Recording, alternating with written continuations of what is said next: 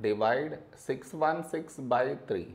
To do this division, we should frame it in this way. 616 here, 3 here. This is your step 1.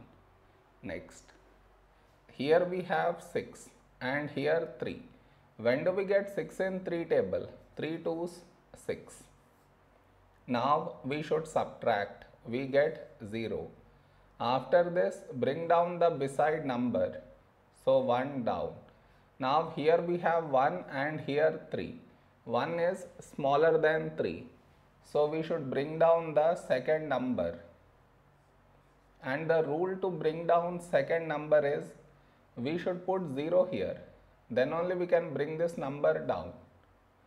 Now 16, a number close to 16 in 3 table is 3 5's 15. Now we should subtract. We get 1.